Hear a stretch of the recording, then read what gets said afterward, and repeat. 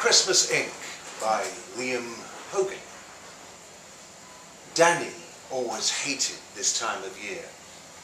Robins he could just about put up with, despite how silly they look come spring. But candy canes, Christmas trees, Santa's smug face complete with a triplet of brightly coloured hose. He sighed as he laid the tattoo gun down. Just the holly berries to ink and he was done, thank God. The smell of gin permeating her skin was getting to him. He supposed he ought to be grateful. So many people were getting tattoos these days. The business was better than it ever had been. But the lack of thought people put into it, the tattoo on the wing, and of the most banal images, especially come December.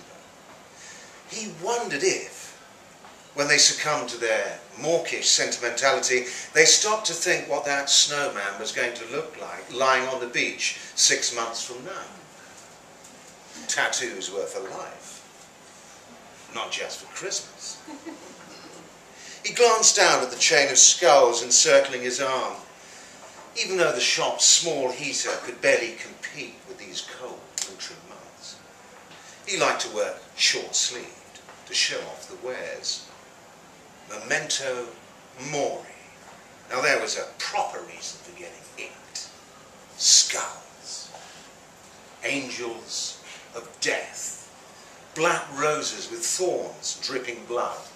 A permanent reminder of your mortality. A piece of inked flesh that will go with you to your grave. Nowadays you didn't need an excuse. As soon as you were old enough, down to the parlour you would go. Sometimes with the parents in tow. Where was the rebellion in that? Where was the stigma that set you apart from others even when the artwork was discreetly hidden away? Now it seemed you needed a tattoo to fit in. A tattoo on the wrist or the ankle where it was always on show. And a what? A star, a butterfly, a cursive YOLO. Tattoos purely for the sake of getting a tattoo. With age verification a legal requirement, it ought to be a sign of maturity, a mark of adulthood. If only people didn't ask for such stupid, childish images. Cartoon figures, superhero logos, even Father Christmas himself. He felt like asking, why? Felt like asking, didn't you stop believing in that fat fraud 10 years ago? Danny dabbed the last of the blood and ink from the holly and mistletoe wreath, and, after the girl had admired it in a handheld mirror, he took a Polaroid for the records before covering the inked area with a gauze held in place by surgical tape. The girl fidgeted as he gave the aftercare instructions he doubted anyone ever listened to anymore, and only when he was done did she finally pull up her knickers, almost as if she'd been trying to give him every last opportunity. I want to be kissed under the mistletoe, she told him with a smile when she entered the darkened shop. It might have been funny if it wasn't the third one he'd done that week. Or between the belly button and the pubis. At least this girl wasn't as fat as the other two. Or as shaved. It wasn't that shaved reminded him of a freshly plucked chicken. That always did. But the girls who shaved down below thought that was the exposed area was fair game for his artwork. He had to warn them of potential light scrubbing, raised, sensitive skin, and the fact that they shouldn't be going anywhere near it with a razor for at least 2 months. He blamed the footballers, the pop stars and celebrity wannabes as well, but mainly the footballers. Fact was, even he, a tattoo artist heading towards the big 5-0, had less ink on him than the average footballer seemed to collect before getting out of their 20s. He wondered when they found the time. And did they have to get them done in the off-season so the healing skin didn't interfere with their training? Was it Beckham who started it? Each fresh piece of ink captured by the waiting press, scrutinised, analysed for its non-existent, meaningful insight, and then swiftly copied by his most ardent fans. He looked at his watch as the doorbell tinkled Mistletoe Girl's exit, answering her cheery, festive farewell with a grim nod. 4 o'clock. Time to close up shop, and maybe not open up again until the new year. Takings be damned. His gaze rested on the open bottle of white wine on the counter, the label unfamiliar. Something cheap. The girl must have left it behind. Presumably wine is what you graduate to after an afternoon on the gin. Or was gin yesterday's drink? The distinctive aromatics lingering long after the effects of the alcohol. He'd been aware that she got a bottle with her when she'd entered. She'd offered it to him, but he'd insisted, no drinking on the premises. She pouted.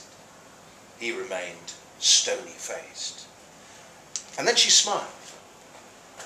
Back in a second, she said. He'd assumed she'd been downing what was left, wringing the last bit of Dutch courage from the fermented grape. That or handing it to her 2 mates who'd been lurking outside, and who had turned to go as she headed back in. But it was still half full. He guessed that she and her friends had only had a quick swig instead. Time was, he'd have joined her in a drink even before he started work. If it was a full bottle, it'd pretty much be empty by the end, and then they'd screw. But he hadn't screwed a customer since... He remembered the tattoos, including the rose he added to her collection, but not her name.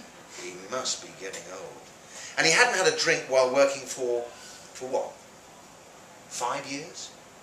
He'd had a few complaints, had a nasty visit from the health and safety, but it was better for all of that. Better for him.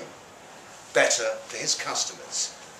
Even if, along with the plastic gloves, the disposable needles and consent forms, it was all rather sterile. He laughed. Of course it was sterile, though not in the way his tired brain had at first meant. He was drawn once again to the wine bottle. No doubt, nasty stuff. And warm now, too, although warm was a relative term. But it was only half a bottle. Something to get him started whilst he closed up. And after all, it was Christmas Eve. He came to, his tongue thick and furred, his cheek pressed against a hard, cold surface. A floor. A tiled floor. His tiled floor. He was in the shop. The main lights off, just his workstation lamp to see by. He tried to push himself up, but his head howled in protest, his arms sliding from under him, and his forehead clunked back to the tiles. He didn't need to get up yet, did he? Give it some time. He slowly opened his eyes again, saw the wine bottle too close to focus on, still with a pool of piss-yellow liquid at its overturned base. The demon drink. But he hadn't even finished it. He groaned. It must have been spite. Probably ketamine. He'd taken that before, recreationally, and the fuzzy hole of his memory and the blurry return to consciousness were all too familiar. But then, wouldn't the girl have been in a similar state? She'd been merry, sure, full of Christmas cheer, but not falling over paralytic. Unless she was the one who'd done the spiking. He scrabbled to his feet, lurched over to the door. The sign said closed, but it wasn't locked. Groaned again, turned to the cash register, which was open. Open and empty. He'd been rolled by the mistletoe girl. So much for her merry, bloody Christmas.